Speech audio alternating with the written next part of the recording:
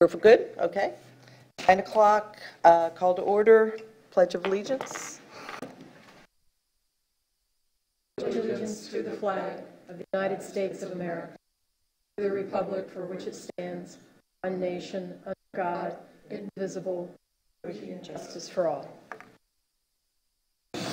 We do have a quorum here. Bob is excused, and Bill is not here and not excused. Excused. Okay, we have a lot of public today, and I'm assuming some people want to make some comments. And how do we do that, Chelsea? You can ask and then call them up one by one. Okay, and we have a three-minute limit for public comment because we have quite a few people. Are you going to time them? I got it. All right. Would anybody like to make comment in the public? Yes? Go ahead. Make sure you identify yourself, please.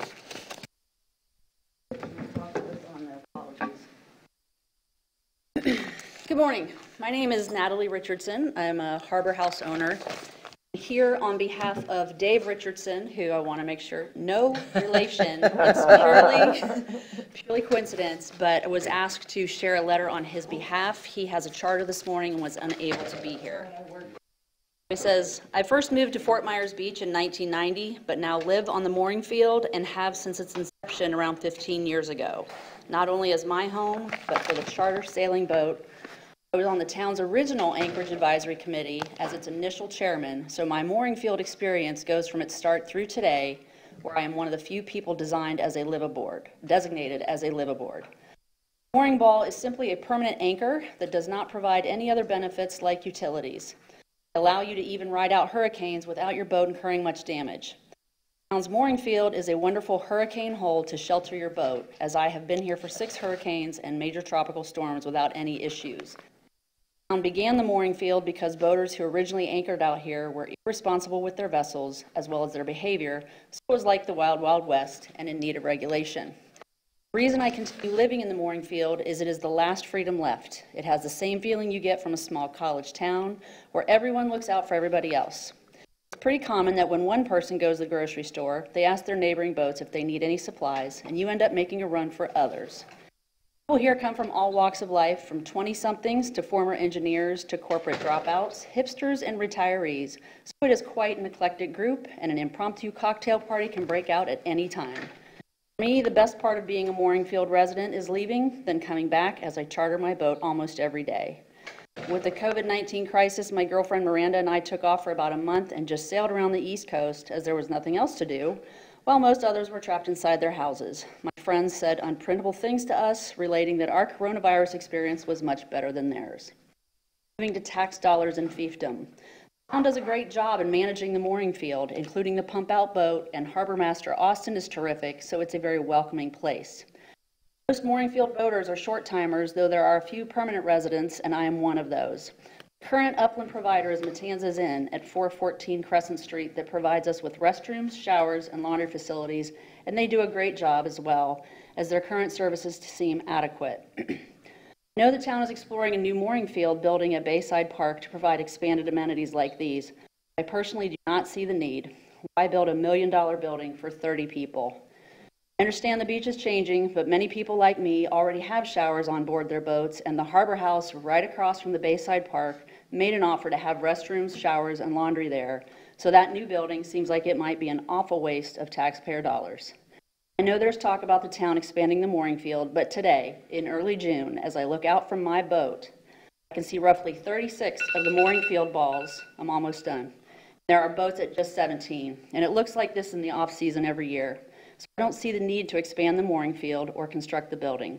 What really bothers me about the plan the town is considering is that it's already into its second Bayside Park design, including the building, but they have yet to ask anyone from the general public for their opinions. Where is the democracy? This is typical of government historically throughout time. In the 1500s, you had a small castle that was good enough. We've all read this. We've all read it. Wanted it in the public record in the recording for the meeting. It's time. Thank you. Thank you.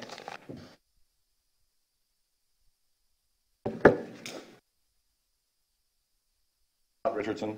Thank you you for letting me speak today. I think we're all here because this started as a building that the town council decided earlier this week to pump the brakes on a little bit and explore other options for mooring field upland services. There's been a lot of questions going back and forth through different committee members and different committee meetings on what can be done and what can't be done. Part of what I'd like to share with you are trying to fill in some of those gaps. We found out yesterday, I think, going back to 2017 Resolution 17-39, one of the concerns for that area where this building was going was restrooms. There are 3 restroom buildings with a total of 7 stalls down at Marina Village, public facilities that were put in 2018, I believe. You can pull the resolution up, but there are 7 total. There's a family room, a men's room with 3 stalls, and a ladies' room with 3 stalls. So we do have restrooms up on that part of the island, right next to the park. They're designated as public restrooms in Marina Village. One of the other large questions that kept arising was the ground. Can we use ground floor or can't we use ground floor? All of our research has shown that ground floor can be used as long as for commercial use, not for living, as long as it's built to hurricane codes. All of the restrooms at Marina Village are on the ground floor. Space at the Harbor House is on the ground floor and built to the current hurricane codes and has hurricane doors. So it is a hurricane-proof building in commercial use with showers and restrooms, laundry facilities. It's fully acceptable.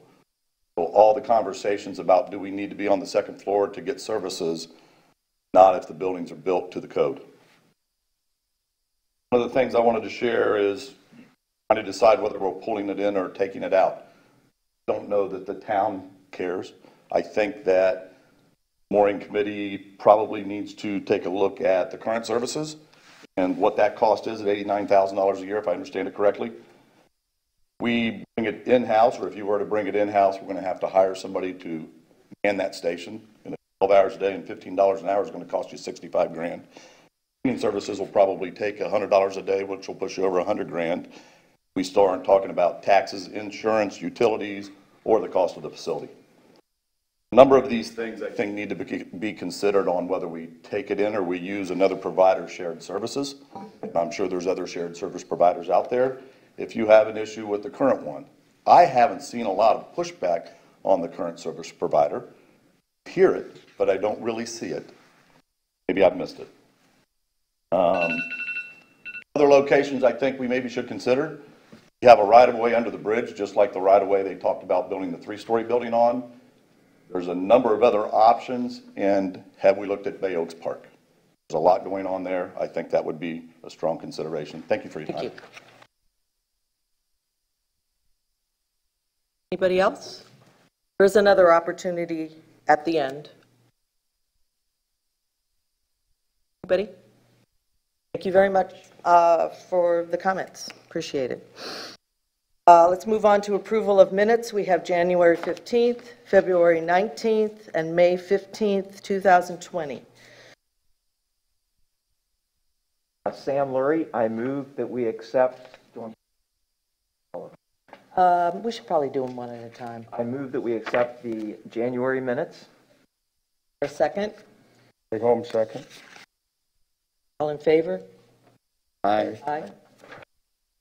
Sam Lurie for the record. Move that we accept the February minutes.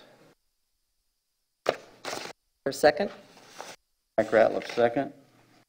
I should have asked if there was any discussion on the other one, but is there any discussion on February 19th? All in favor? Aye.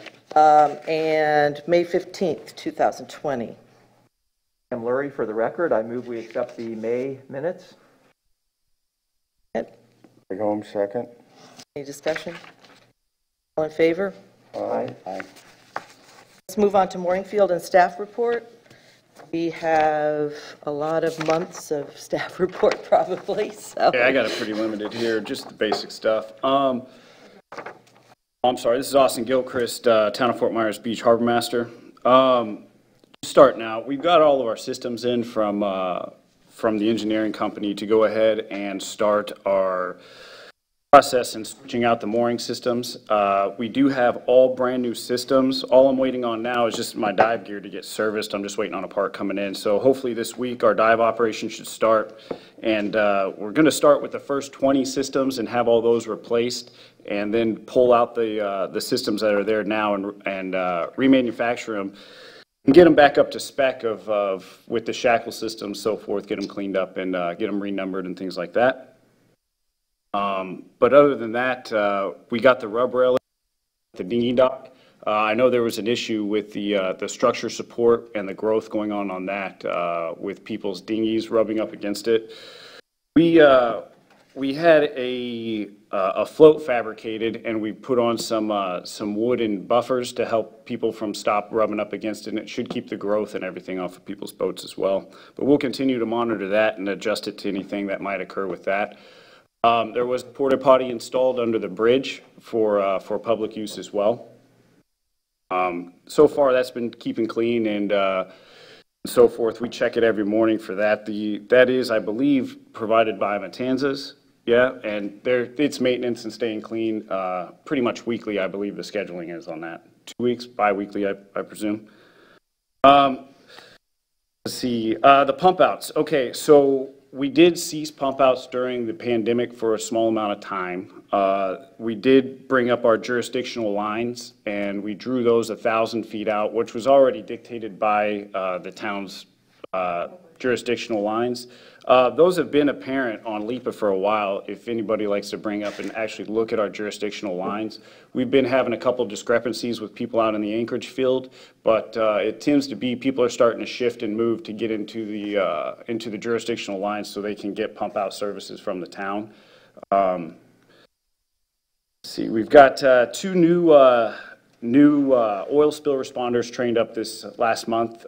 They got certified, so we're up to par with that as well with our oil spill response. We've started the moving of vessels in the field, and this has been going on for the last couple months as far as the classification of the vessel, whether it be liveaboard status, transient status, or using the ball as wet storage. What I'm trying to do is open up the front of the field to make it more acceptable for people coming in and out and getting them more accessibility to the dinghy area where their services are provided. And with the wet storage in the front of the backfield, we'll utilize that for wet storage, and that gives them easier access to the dinghy docks at behind Tops over here off of Gulf Beach Road there. So there's only been one or two people coming back and trying to argue that. But basically, as I'm telling them, this is something new that we're doing. And what I'm trying to do now is just get the front 20 switched out. And then from there, make adjustments according to each vessel and what their preferences are. Like I said, right now, we're pretty flexible with balls, so we can pretty much move people where they would like to go. Within regards of our procedure or operating procedures of what we're trying to achieve. I wouldn't like to move all the boats around as far as wet storage and stuff like that, but for the majority of people have special requests, we're trying to fulfill those special requests. But at the time, I would like to get the first 20 cleared out so I can get those systems switched out. We are meeting with Department of Natural Resources and Lee County Sheriff's Department. We've also been in contact with the Coast Guard as far as getting in line with procedures in the area of what their procedures are as far as derelict vessels, pump outs, safety checks, so forth. We're trying to get everybody in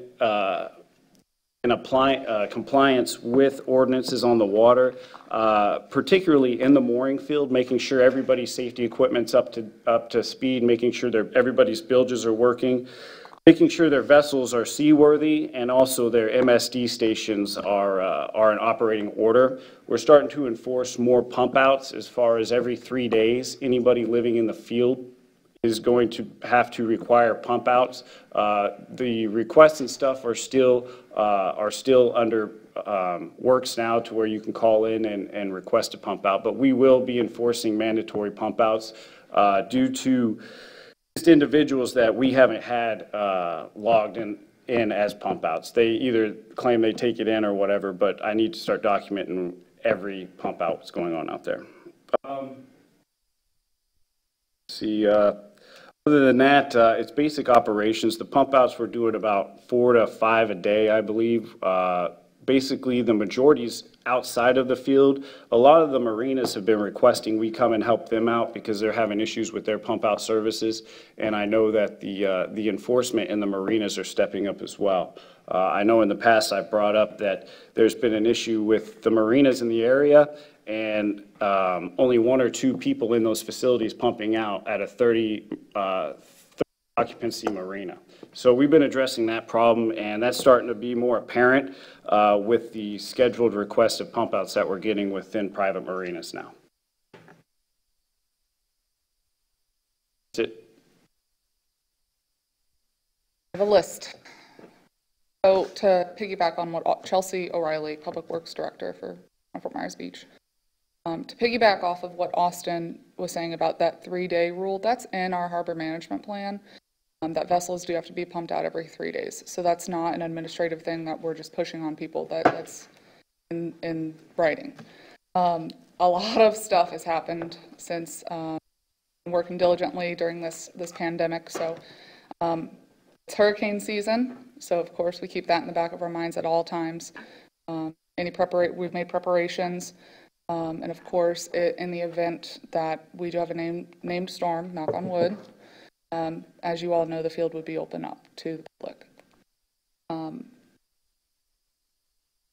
We have received, I've gotten notice, the WCIND grant that we get every year for Marine Patrol.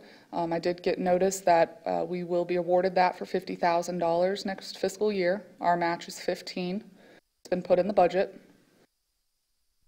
Also, in the meantime, we acquired another grant, which council approved, which essentially subsidizes any staff person's time that they spend pumping out other boats.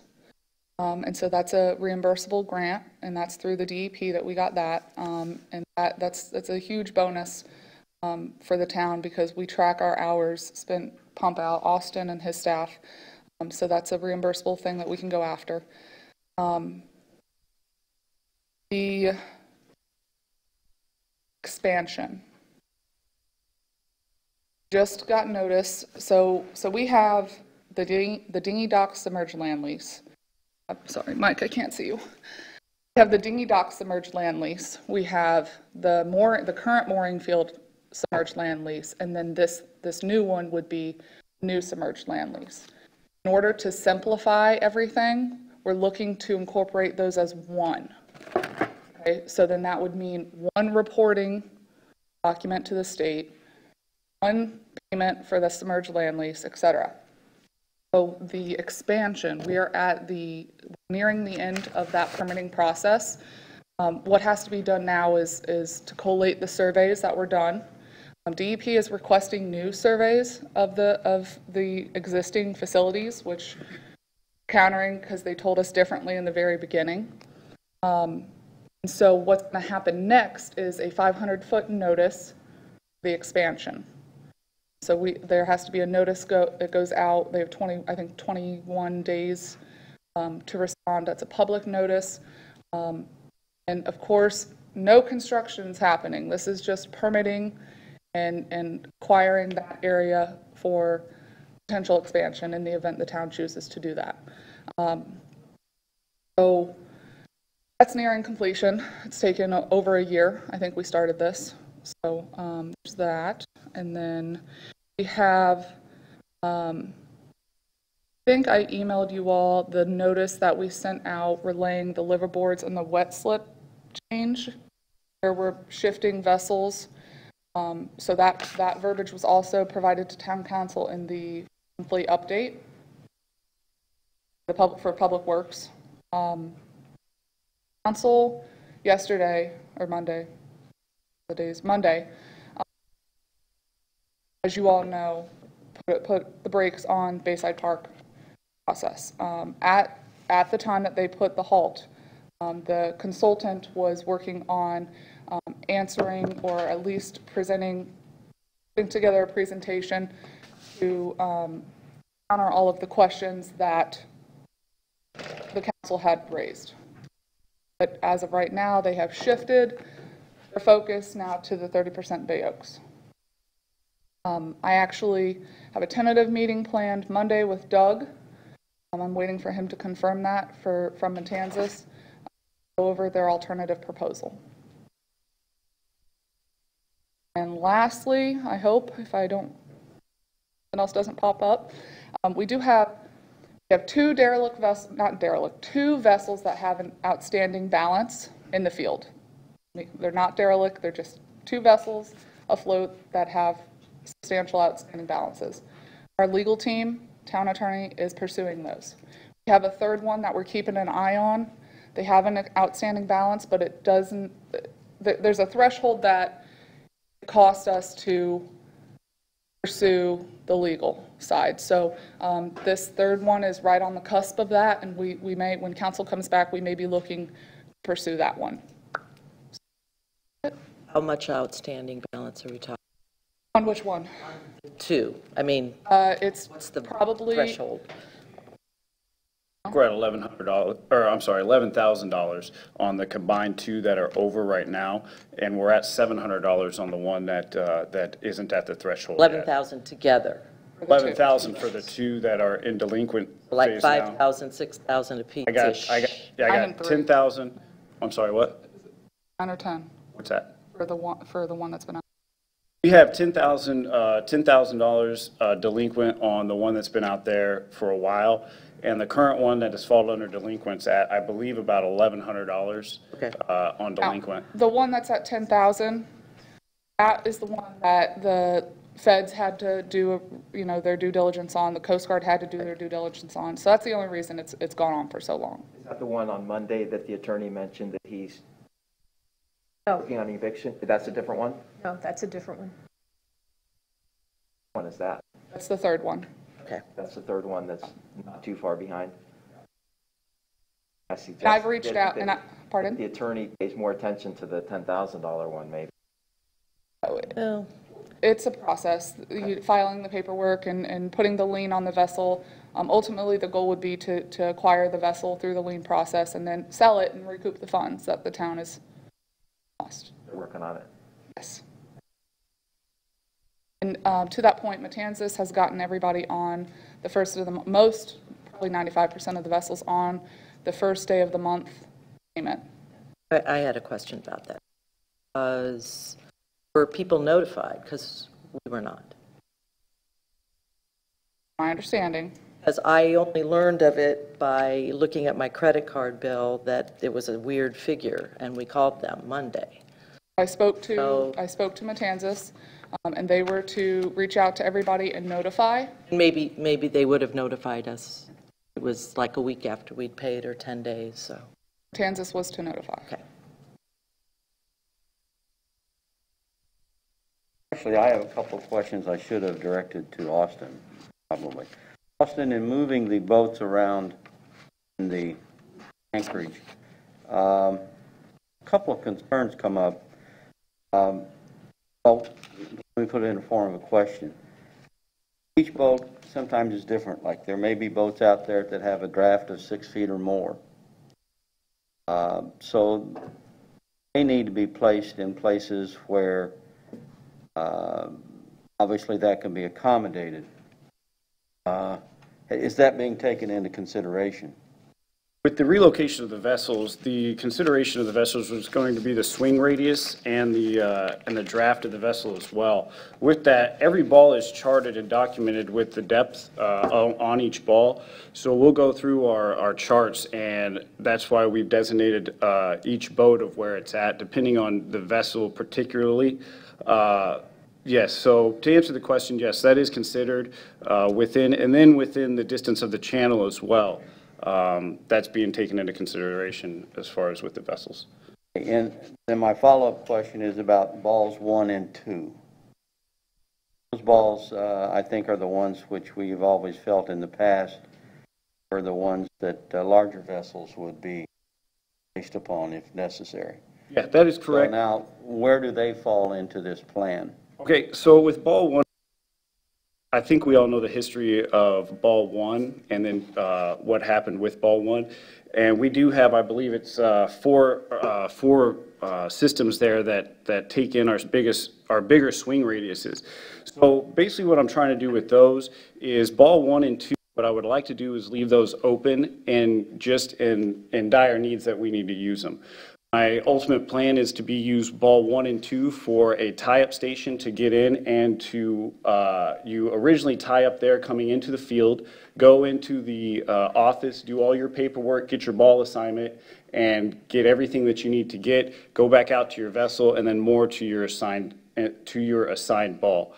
The current system right now, people are just coming into the field and mooring wherever the ball is open, and then going in to the office and getting a different ball assignment than having to go back out to their ball, move their boat around or whatever. So what I'm trying to get in procedures is utilizing ball one and two right there as just a check-in system, unless we do not have room to bring in larger vessels. What I'm saying. We will still utilize it for a working system, but until that time occurs, we're going to be utilizing it as a check-in system. So can I dovetail with that? As you all know, this dates back to years ago. We had a management system come in, a presentation to you all. It was DACWA. Right?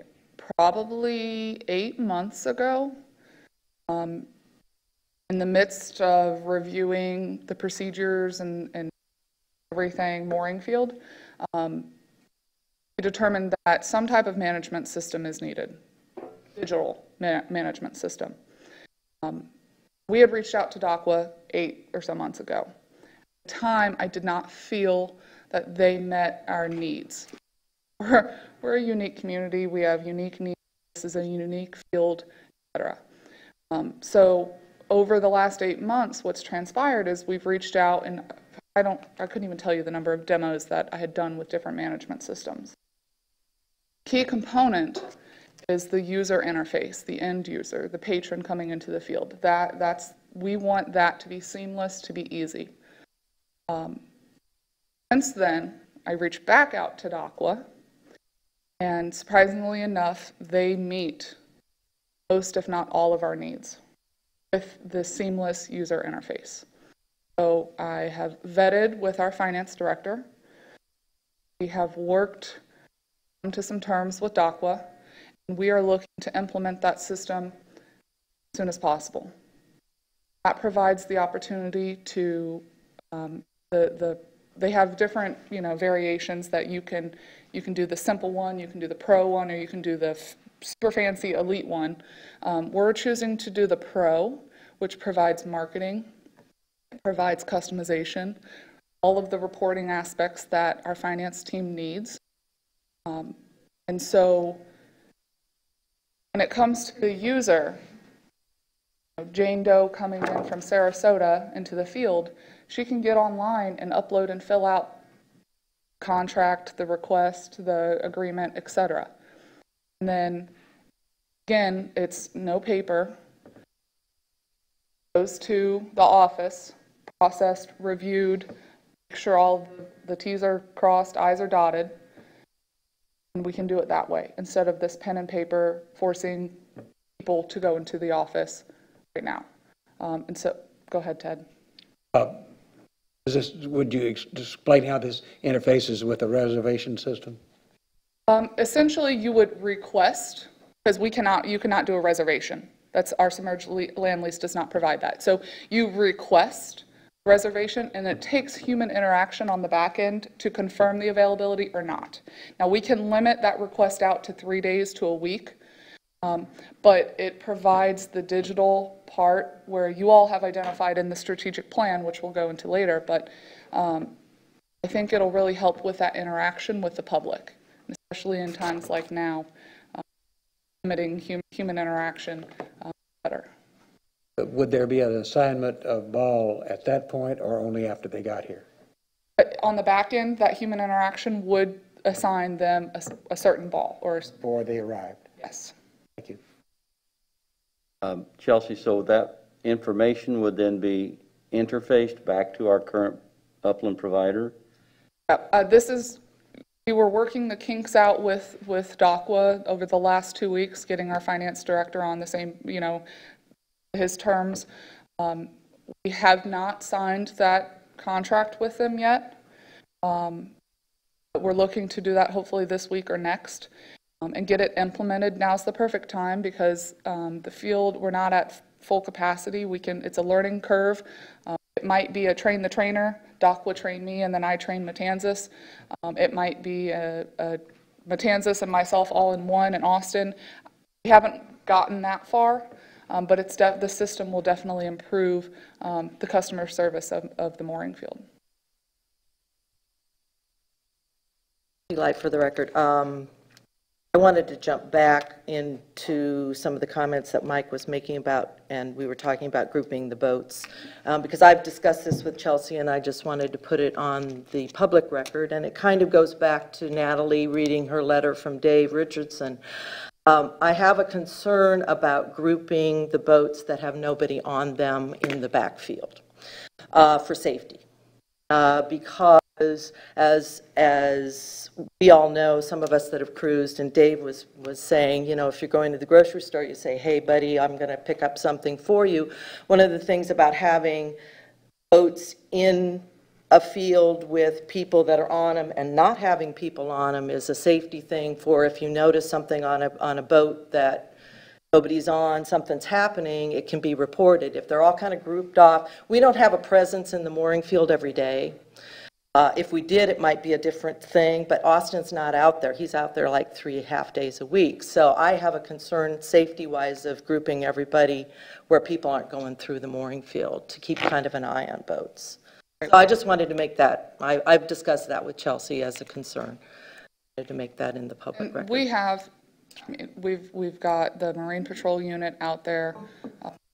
They have worked with Austin on doing inspections, making sure compliance with all of the vessels in the field. Ideally, I would love to get Austin out there full time, but we're not at that point. And there used to be a full-time harbor master position, but coming into this position, we did a little bit of reorganization. Absolutely, these changes, just as easily as we made the change, we can undo the change, but we will be assessing everything that we've been putting in place, and if it doesn't work, then we'll look at it and make an alternative if need be. This is something we want to try and see if it works, and if it doesn't, then we'll come up with another plan. Back on that.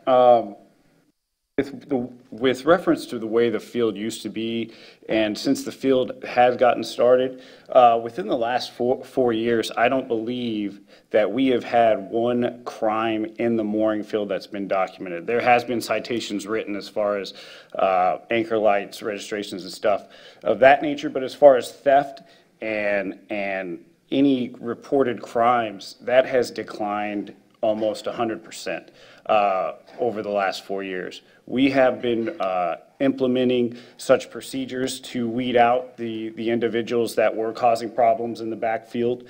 And not only that, we are now in communication with Lee County Sheriff's Department and stepping up patrols and actually letting them know what our intentions are. And especially in situations like this, we've already let them know that we are putting unoccupied boats within this region of the field. So when they are on patrol, to do more patrols in that area.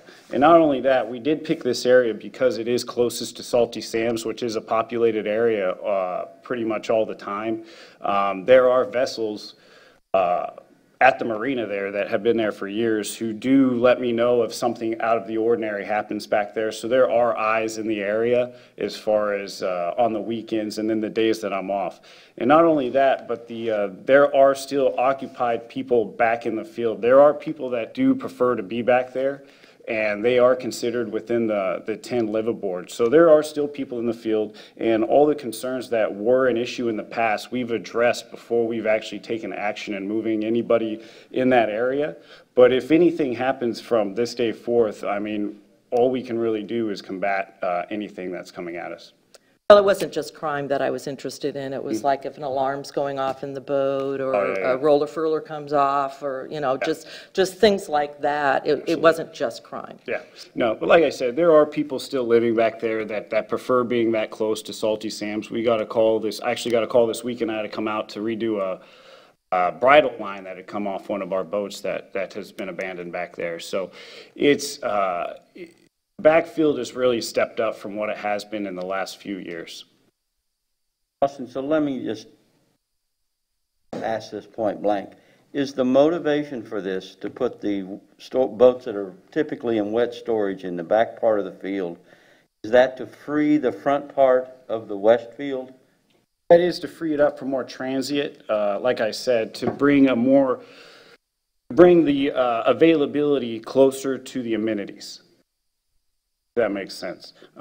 It's just those boats aren't being used, so basically they're sitting in the front of the field right now when we could rent those systems out to people to make it easier for them to get to the amenities of where they're at. But like I said, we do have the launch over here that is closer than the amenities that provide for liveaboards. And I explained to the lady on the phone yesterday that we have parking area over there, and the way that dock is set up, it's set up for loading supplies. So which dock are you referring to now? right here, the kayak launch. Kayak launch. Yeah. Beach Road. Yeah, Gulf Beach Road there. Okay. In other words, what used to be behind what was Tops and Reese's Alley.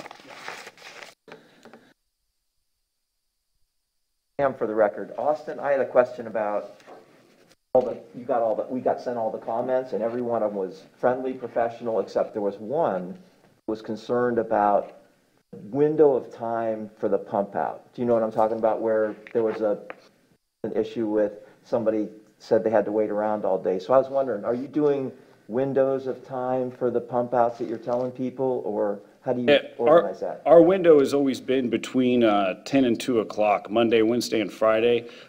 Since the epidemic happened, or the pandemic happened, I'm sorry, we've been getting out on the water at 9 o'clock to get out there a little earlier to get off of the water sooner. But we are always on call until 2 o'clock. If something is missed or if somebody doesn't get a reservation in at time, there has been times where I've had to go back out to service boats. So I don't know in particular what happened in that situation, but like I said, I'm pretty flexible in what I do. I'm not here to discourage anybody or anything like that. I'm just here as a public servant to take care of what needs to get taken care of in the field. So I mean, the window's there. Definitely, the window's there. That's what I was wondering. So But, that was just a one-off thing. We're always available, basically. Thanks. I had another question on the pump outs, because you were talking about 1,000-foot, the stuff with the town. And guess I'm taking it that we were doing outside of that limit before, and now we're just doing inside of the town limit now. Yes, we were Is that servicing what some I vessels in Hurricane Pass and Okay. just outside of our jurisdictional limits, and reeling that back in. I just wanted a clarification on that. And That's what I thought I understood. Those that are not within the mooring field, again, they pay the $5 per ticket. Right. Now, I did have a call the other day from Island Bay Marina. Island Bay Marina, and it's my understanding that their pump out station has been down for some time. So Really? I know that we'll be servicing the vessels that are in their marina. And then I think we got another call from Moss. We go to Pink Shell, Moss Marina at times, especially super yachts that can't get into the marinas. We'll board the yachts and service them as well. Oh, and so I'm clear, if a vessel is outside of boundaries, they come within our jurisdictional boundaries, they're out there on the hook. As long as they are within our jurisdictional boundaries, we will service them. We've had some issues lately with a couple people, and they weren't happy that we reined our boundaries back in, but they have since made accommodations to get within our boundaries. Well, it might be something to think about again, because years ago, I mean, I've been on the committee since 2007, and we tried to get the county to come together with us to try to do exactly what we're talking about, going outside of the jurisdiction. We were never successful. Is there a fee for these that are outside the field? If they're outside of the field, it's $5. It's a $5 pump out ticket that they can, town hall's currently closed, but they can purchase from Matanzas. And there's no expiration on these tickets right now.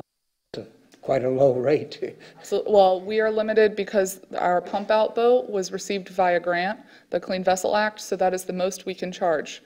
For, I think it's a 3-year period from the date we acquired that boat, and that 3 years is 2021, so early 2021.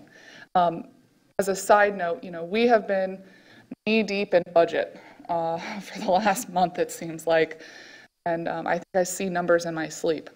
But in part of budget, we look at all of our fees, everything, anything and everything that could be impacted. So we are doing some comps, other mooring fields around, just as comparisons and seeing where we fall within the, compared to others and what amenities they provide, et cetera. So depending on your schedule that you choose to pursue this summer, we can bring those numbers back at a later date. I have a question. I've had some discussion with me about the parking permits for the liveaboards. Yes. Is there anything that we can work out with that? Because right now they're having to do monthly ones where they used to be able to do a term of like 6 months. And I did have an email over the time that you guys have been on recess.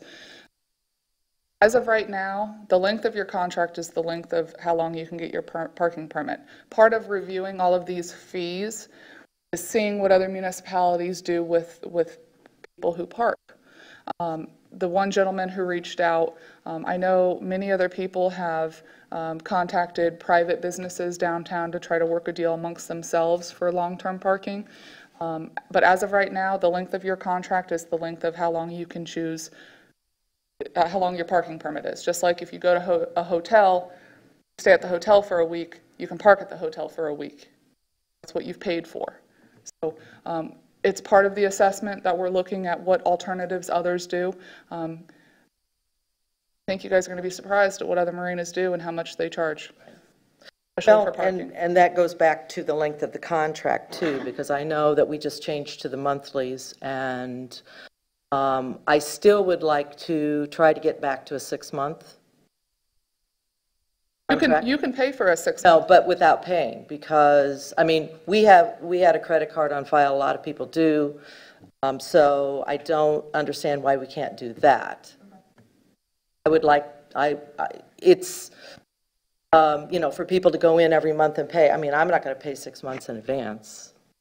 You don't usually. Well, we have some people that choose to. Yeah. So it's preferences on the boater, but that's not an administrative thing. That's a contract thing. Pay for the month, and that's your contracts for the month.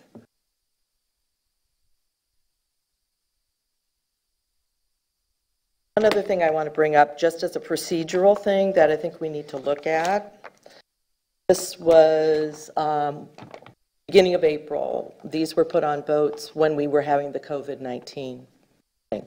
And I think we need to come up with a procedure that's a little bit better for notification.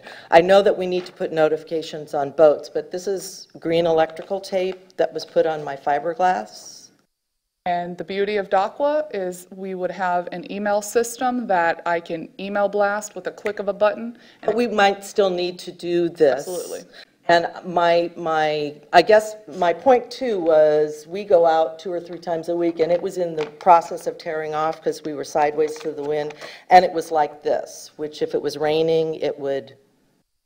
Yeah, sorry to cut you off, but we've since gotten Ziploc baggies with sand. So. And I would suggest, that's perfect, and I would suggest also using the blue painter's tape. No, that was just a last minute thing, what we had, so we went out and we tried to put it on wherever would accept it. But as you can see, it wasn't the best thing, it was just under a clinch, but from now on, it's Ziploc baggies and sand is what you get on I the just boat. thought that we should have a better procedure. So I appreciate that we've addressed that. Thank you. Anybody else? For Chelsea? Yes. Okay. A couple of things. One is the submerged land lease. Yes. Merging all 3 of those. Are they compatible? Are they all pretty similar template if we ended up? State prefers us to have them as one. Okay. So we're working on that, You'll yes. just modify, whatever differences are, you'll consolidate Modify those? the permit to incorporate all three of the areas. Any discussion about, question for you about Bayside money or anything right now, or is that a different topic? What was the 30%, the cost of the 30% study for Bayside building? No?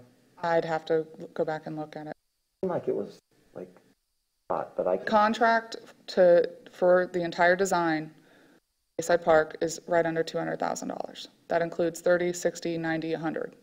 Okay, so when they did Bay Oaks, and they approved like 49,000 or something like that, approximately 50,000, that was only for the first 30%? Only Okay. for 30% So of Bay Oaks. okay, we're not out of line with that then. Okay. The bathrooms at Snug Harbor, Mr. Richardson was saying, there's bathrooms over there open to the public? I thought that was for the restaurant. That's for the general public, anybody that wants them? Our community development staff are looking into it and confirming, but That'd be nice as an addition to anything. absolutely. Maybe you'll get a chance at the end if you could elaborate on that. That would be good.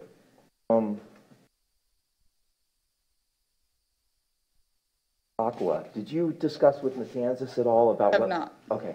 When we do, maybe discuss with them what level, what they prefer, whether it's the limited, the pro, or the other one, depending on what. I can tell you the high-end one is not feasible for the town and with our budget. The pro one, and again, confirming with our finance director, it meets their needs, and in my opinion, it meets the needs of management side. When will you be talking to them about it? At some point? I haven't even executed the contract, so Okay.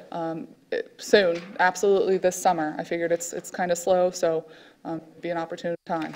Another thing that Mr. Richardson was saying from Harbor House there, we always wanted to build restrooms on the ground, wherever they were, and that's not permitted? It depends on the type of building. It depends on the flood zone.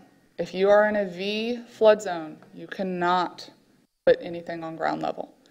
If you are, which Harbor House is in an A zone, it can flood proof. Okay. Which that is a whole process in itself. So, like I said, Monday I'm taking our building official, and we're gonna go down and speak with, hopefully if Doug confirms, meet on site and see what it is that has been offered.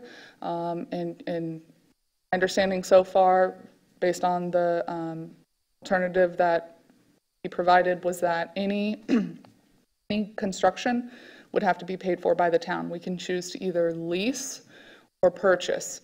So I will be vetting that as directed by council, and we will be presenting that back. I got to talk to the town manager, either through you all and then to town council, or figure out how they want to do that. Should I go with you? I don't think we're at that point yet. And to point one other thing, I know the gentleman came up in public comment. Underneath the bridge is state right-of-way. That is not town right-of-way. So any putting the porta potty there, I had to get writing. We need to build one on the other side? No. Side. Oh, our bridge, our side. Okay. Any under that bridge is state right-of-way. So just to put that porta potty there, I had to get writing approval from the state. Look, the state is interesting to work with. So I have one more for Austin, real quick. Sam, for the record. If we use ball number 1 and 2 for our check-in areas, is it possible that we could relabel that, or is it going to be unnecessary with DACWA? Still going, well, yeah. I mean, I don't know with the procedures of DACWA of how that's going to take place. And if people, we do have people who don't work with technology, so we'll have to address that as it comes to. But as far as ball 1 and 2, I would still like to label them 1 and 2 just to not mix those up with anything else. They still are going to be up for rent, just as any other system is. But I would like to keep them pretty much clear until we need to rent them out. I think that's a great idea, especially if we could paint the balls a different color, an orange or Okay. something, and have some kind of signage saying for registration only. That would be really helpful. Idea. Now with DACWA, they do provide a welcome packet. When you request a reservation, we can do like an automated thing that, you get an email back with information. Same thing if you check out. They, a couple days later, they say, thank you for coming, a customer service level that we're kind of missing, the follow through right now, because we want return clientele. Anything else, Sam? No, thanks. Greg, do you have anything right now? At this point, other than when it's possible, but if you think the Harbor House is a option, we'd like to tour it, yeah, and see it ourselves. It's not just read about it. I'd like to see it. I will discuss that with the owner Monday. Do know the one thing is we can't do it as a group. Correct. It would have to be a It would have to be one-on-one. individual. Yes. Do know that. Maybe Kathy would go and you could write a report after or something. Or one of us could go, certainly. Yeah. I know Austin touched on the systems. Remember that federal grant that we applied for 2 years ago? It was finally approved. Council approved it. We're moving forward. 55 new systems coming in, brand new systems. So it's been a long one, but fortunately, council supported us, and we are moving forward. Deal. Mike, do you have anything else at this time? Well, just a couple of brief things. Referring to Harbor House, I actually looked through the window yesterday, and there is a bathroom on the ground floor, that empty area there. Secondly, I just want to clear a couple of things up here as relates to the Bayside Park thing. I looked back through all of our minutes. I think the initial thing started probably as early as September 19th, according to minutes, when staff brought to us that the Matanzas contract was under review. That there was at least some interest in Town Hall about bringing all of this in-house, which obviously there still is. My concern was when our committee met and we were presented with information about potential sites, nothing was ever specific. I did go back and look at the correspondence from Mr. Spear and Smith. Most of those we received in May. This was after we had, I think, felt that our only option was Bayside. So I just want it to be understood that our committee, at least, and I will only speak for myself, I should say, in no way were we trying to ramrod through the Bayside Park idea. In fact, as I recall, in all of our discussions, it was never even discussed that Harbor House was an alternative, a specific alternative. I'm glad it is. I think it's a viable alternative. But I just wanted to be sure that people understood, because there has been a lot of discussion about this, and I understand stakeholders should have that. But to a certain degree, our committee, which is only an advisory committee, we dealt with what we worked with what we had. What we did not have, at least according to this, all the dates on these letters, was not until May. And obviously we know that the pandemic has thrown all sorts of problems into things. So, obviously this thing, and I think the town council has acted correctly in putting this on hold, and I have no problem whatsoever with proceeding with other options. I think the general public should know that our options are rather limited. Always have been in terms of sites. It seems to me we have 3: to continue as is, work with Harbor House, actually probably only 2 at this point in time. So that's all I have to say about it. I just think that when you look back through the timeline, that this committee has acted in a very responsible way, and I'd like to have that read into the record. Do you have anything further at this time? I'd go back a little bit to the lease question. What goes with the liveaboard designations and so forth? How has that worked into the land lease as it's put in one? In other words, we have all sorts of regulations about how many liveaboards we can have and so forth. So Our limit is we are permitted to have 10 liveaboards, which means that they are permitted to stay, or designated. We have since designated them. They are permitted to stay for longer than 6 months within a 12-month consecutive period. That means no other vessel is permitted to stay longer than 6 months. It's not leave a day, come back. It's you are only allowed, if you're not a designated liveaboard, only stay within 6 months of a 12-month consecutive period. Nothing will change. All we are is merging the 3 submerged land leases together. so that means only liveaboards we have are the ones that are legacy, so there will be no more liveaboards in the... No, that's not true. The submerged land lease says that the town has to designate and review the 10 liveaboard contracts every 6 months, if not sooner. So we designate them, we review them. We can, if you're on that 10 list and we've had issues with you, delinquencies, we administratively can remove someone from that list, but at any given point in time, there's only permitted 10 liveaboards longer than 6-month period within mooring field. That'll include the new mooring field as well. As anticipated, yes. Thank you. I'd like to say one thing about the financial reporting, if I may. Absolutely. We received a graph in the usual manner, and in a PDF format, the figures for I believe it is.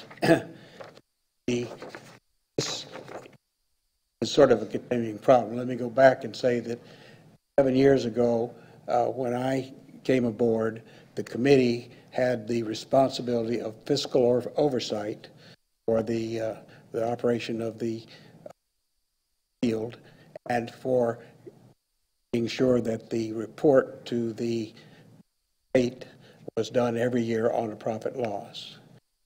That has been slowly worked out of the things over every review. The staff has removed those from our duties.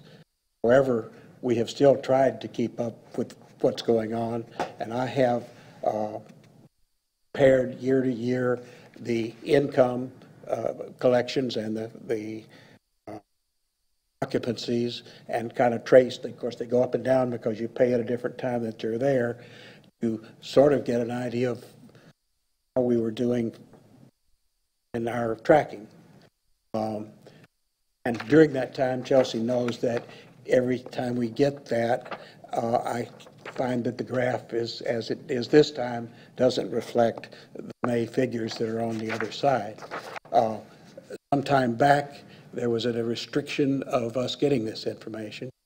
I had gotten it in an Excel format every month, and very nicely, and then corrected it and turned it back in. Only little small errors in formulas, but we couldn't review it. And I also have other master sheet to follow other factors through. And they're now sending out the format instead of in Excel. They're sending it out in PDF, which makes it impossible for me to follow the figures. I make a strong request that Finance, who now apparently has that responsibility, provide us with the Excel sheet prior to the meeting so we can check it out and look at it and would like to keep our data going. Okay. I will pass that along to our finance director, and I will let you know what they say. Yes, I would say that we would like to push back if they are unwilling to do so. Well, I would like to request that, because we have over the years gotten a year-end report, would like to request that when it comes. I mean, it's some months down the road. I don't believe we've gotten that in the last 5 years. We haven't gotten it for maybe a couple of years. We used to get it pretty regularly, but I would like to request that from Finance. We get a year-end report. It's no longer in our, it's been taken out of our things, but we'd like to have it anyhow. Well, and I want to clarify, this committee was not restricted on receiving that data. It's just the means of how you received it. So in prior years, it was whomever was sitting in my position or your staff liaison was transpiring that information to you all. And since finance has made it clear that financial data needs to derive from the finance department. So each month that you receive this document, this PDF, I send the email to our finance department, request the information, they PDF it back, and then I simply attach it. So I am a means.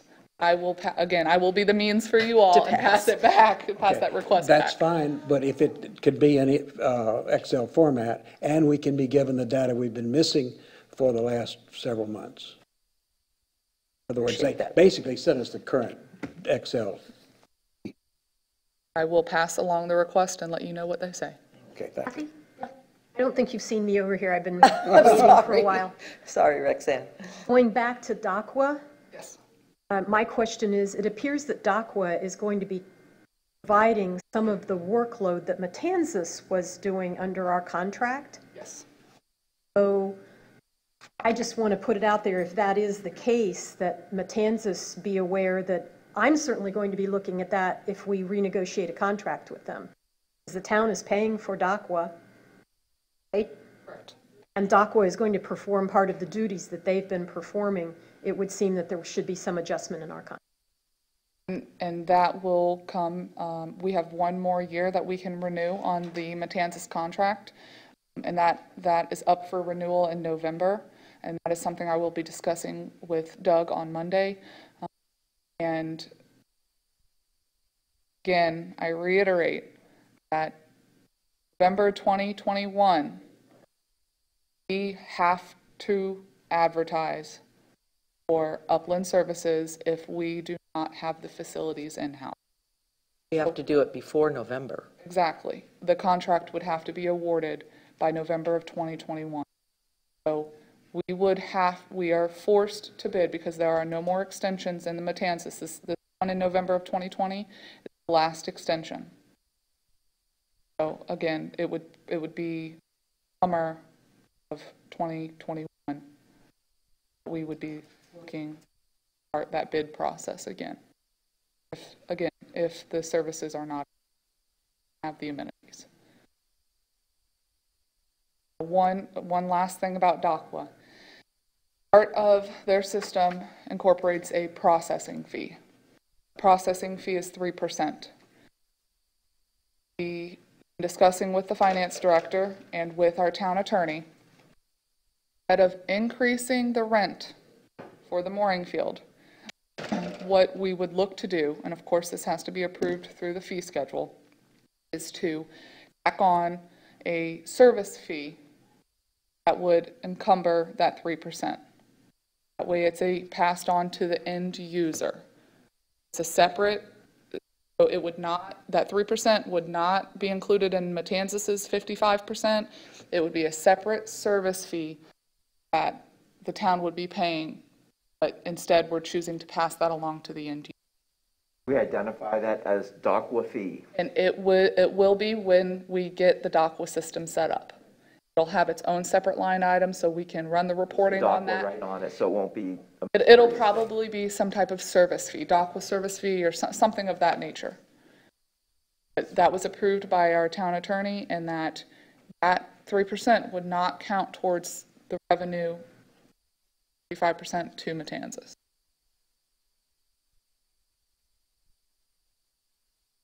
Anything else? I have one last thing. Okay. I keep saying that, but the list grows. We were sent the draft strategic plan. I know it's been a while since we looked at this butte. If you could, between now and your next meeting, individually, review. We've filled in whose responsibility and a rough timeline. I haven't, truthfully, I have not touched this document in probably 2 months since I put in the names. As you can see, I put PIO on there because we hadn't hired Jenny yet. So review this, If you would like to meet with myself or Austin and discuss, you're more than welcome to. We'd hopefully be looking to, within the next meeting or two, look for a motion from you all to approve this document. But I think this is a good step, big picture of moving mooring field into the 21st century. Now, when we look through it, if we have some concerns, Contact me. we approve with Give me an email, give me a call, we can set up a sort of meeting, you like- can meet with me. other than this thing we approve or whatever. Yeah, but we should discuss it with you. Discuss it with me, and then what I can do is I can, if we agree, I can make a note and update it, and then before you do approve it, I can just say, hey, I met with X, we discussed and thought this would be better suited than what was originally proposed. Anything else? This is a long meeting because we haven't met for, what, it's February? Okay, upland service provider update, we sort of had that, I guess. Right. No, I'm sorry, expansion of the mooring field update. have one We more. sort of had, okay. Sorry. Want to go back to mooring field and staff report? Okay. So we implemented it this year, but you'll see it in the proposed budget. We separated the mooring operations from just general maritime. So we'll have, in any expenses that are truly mooring field related get charged to mooring operations. If there's a channel marker that goes down, that's going to get charged to maritime. So where in the past, the public docks or the piers or anything waterway related was all encompassing in maritime, we've tried to separate the two. So in the budget, you'll see the proposed budget for mooring operations and the proposed budget for maritime. So I wanted to. Well, and that would be really helpful for us to, Yes. if we can get reports and budgets and stuff to really see where we are with that. Exactly. That's good, though. That's a long time coming. Yes. Okay. So, expansion of the mooring field, we've sort of had that update because we've talked about the binding of the land leases. Is there anything else to report on that? That's probably where we are. The only, on the add-on list, in that $10 million loan that has been discussed for all three projects, $120,000 to procure and install 19 new systems for this expansion. So again, with the budgeting process, that will be discussed and either approved or not approved, but that includes the actual work of going and installing The Healy coils? the Healy coils in the ground, and then it's the procurement of the entire system, and then of course the labor to do so. And that would of course be bid out if that is the path council chose to move forward with. That's a while down the road, though. Yes, 'cause we have still to haven't lease. received the permit. Right. Anything else on the expansion? Upland service provider update. We've talked a lot about that already, with building kind of on hold, and Chelsea is going on Monday to Harbor House. And I forwarded letters that Doug sent out to the council to the committee with do not respond to me, so people should have this. Next time, send that to me and I'll Send it out, yeah. So, is there anything further than where we are with what we've already discussed? Actually, I have one thing. Once you meet with Doug, or go over and look at Harbor House, I know we can't go as a group. Can we go over and identify ourselves to someone at Harbor House and take an individual tour? Or could you at least bring that up and see if that's I will possible? mention that to him and just say that there is interest of this committee. That's what I'm hearing. I've heard that from a couple of you now. So, and we'll see.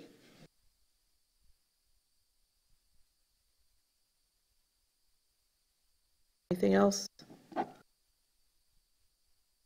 I did receive a sticky note prior to this meeting starting from our finance department that the year-to-date revenues for the mooring field is $129,100, and it looks like a 6 or a 2, $120 or $126, I can't tell.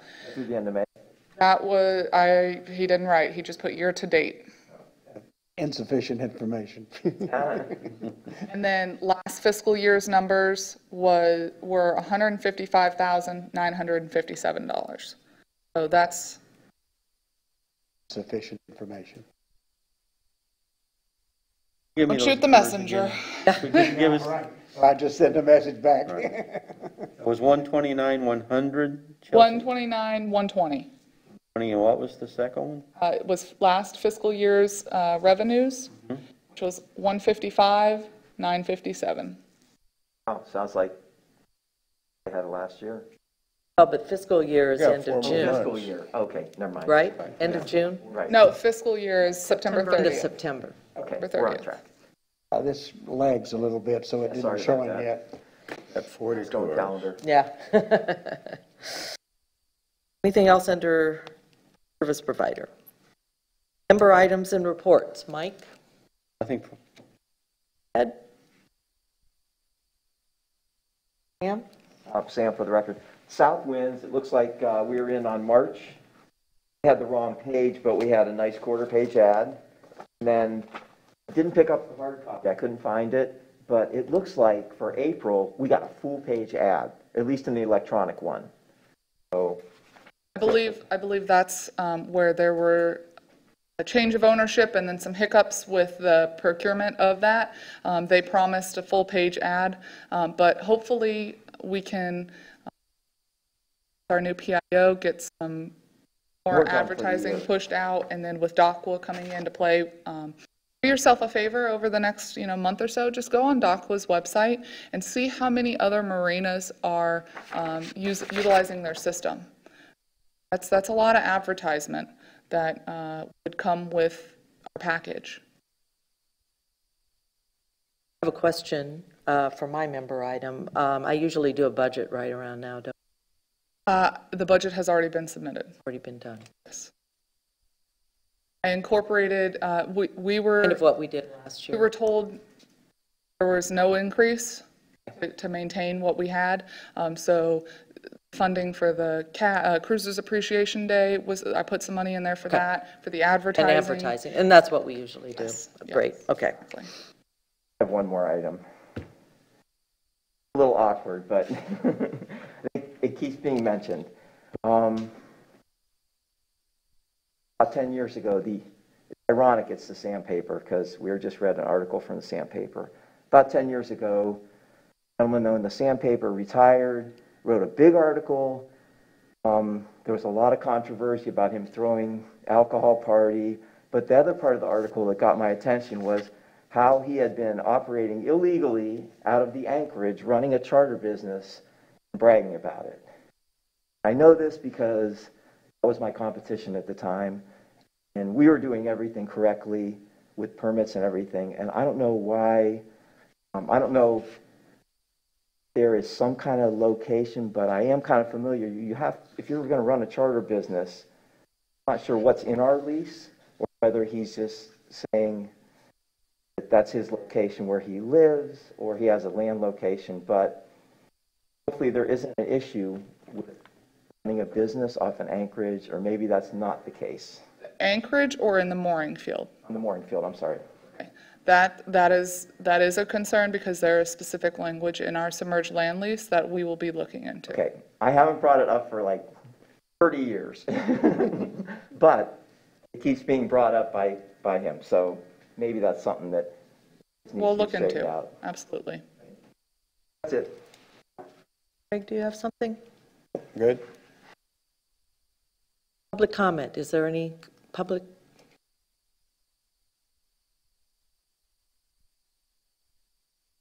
My name is Lori Russell, and I'm an island resident as well as the manager for Marina Village. I think you had some questions about the new bathroom facilities. They were built when the restaurant opened at the end of last year, last 2 weeks of December. And it is always available for walkabout traffic. And like he said, there are 3 men's stalls, 3 women, and a family one there. I see a lot more development coming for walkabouts. We also have Margaritaville that is pretty darn good that they'll be passing, and I'm sure that size structure will also have additional bathrooms.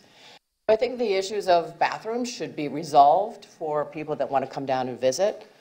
What I hear now are showers and facilities for a very small amount of people, which is a great amount of people that own. I actually live at a marina. I live at Island Bay. Not on a boat, but I live in a little place next to it. So it was eye-opening to hear this morning. So I appreciate all that I learned today from all of you. One is making sure that the dumping and all of that is taken care of, because I come from the state of Maine. It has very strict laws, very clean, although very cold. That's why I'm here. And I'd like to see, as you know, in the last few years, we've suffered a lot on this area for our water quality. So hopefully that's going to be going in the right direction on that. The only other thing I think wasn't in question are the views or ability to have beautiful selfies. If anyone has not been down to the waterfront recently, with the new restaurant of Snug Harbor, with the location of Nervous Nellies, they have also built out an extension of their docking, and I see a lot of people walking down there admiring the views. I also was very involved in the Christmas parade, where thousands of people come down through there. Thousands of people. Any of the bigger events that are held down in that location. That structure that was originally, or that has been in the works for Bay Park, would have actually blocked many of people's ability to enjoy that. But with that said, with 800 plus owners that I work with, I also sell all the real estate at Marina Village. I hear it daily. You heard anything else? So we have thousands that travel into us, as well as the seating capacity for Nervous Nellies is, what, 300? 500? Go off. And then you have Snug Harbor that has more than 250. You think of the thousands of people in Harbor House alone, the people that come and go because they're rentals as well, are huge compared to, I think we can find better facilities for the groups of people, a small group of people, to take care of your needs on the boat.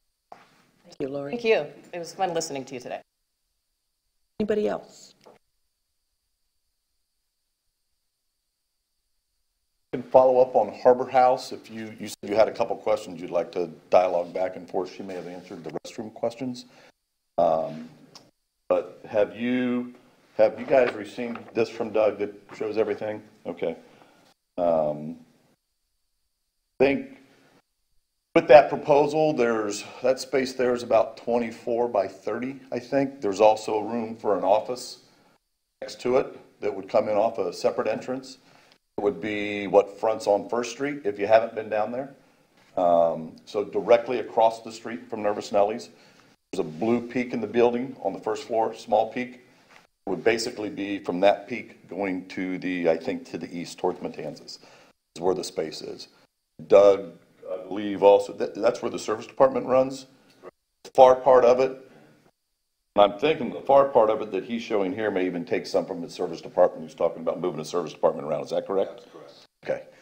So there are some options there space-wise. Unfortunately, you brought up the Island Sandpaper earlier, and they're potentially going out of business. I think they announced their closure here in July. I know they're up for sale. I don't know that they're going to or not sell.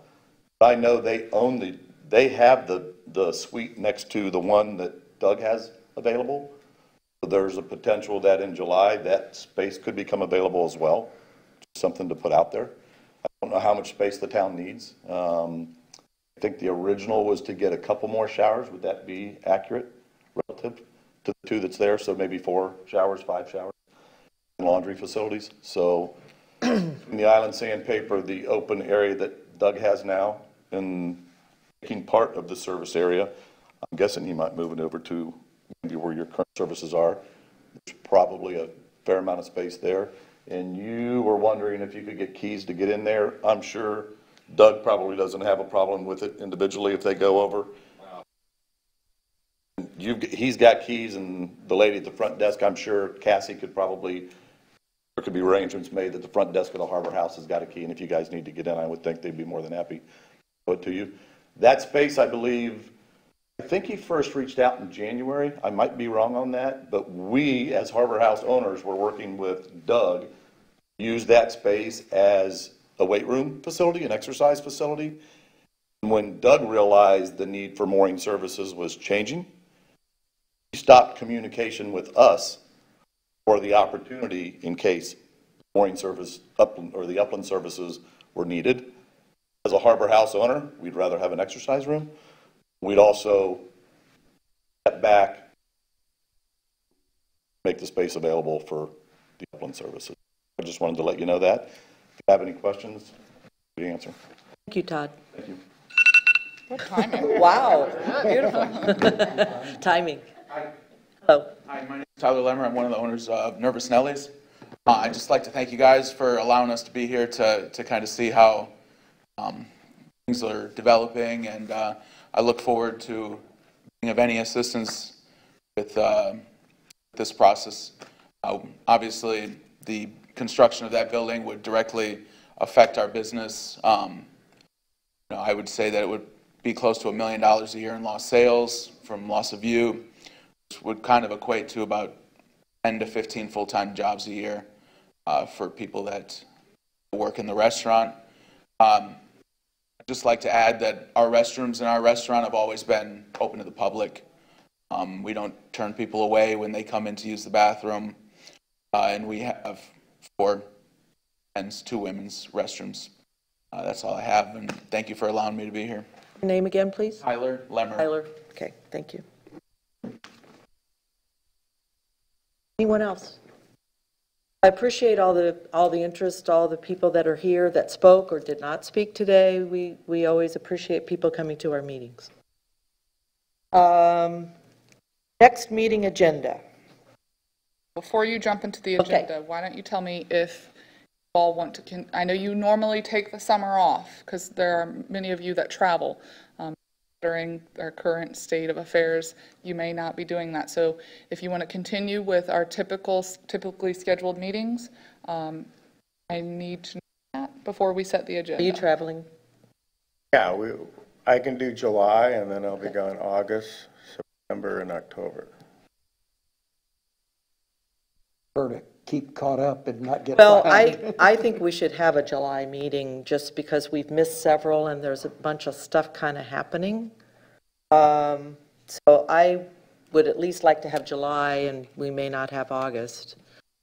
But, you know, with this, the thing starting with the Harbor House and looking at it and DACWA and some of the other issues that we kind of have going, I anticipate it wouldn't be as long as this, but since we really haven't met for several months, I would like to, if the other members agree with that. I would too.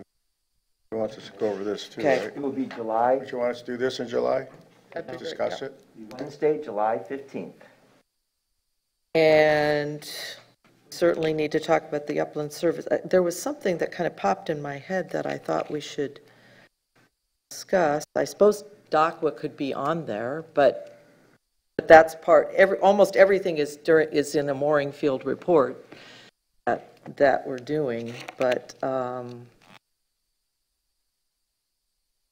anybody, anything that we should add in?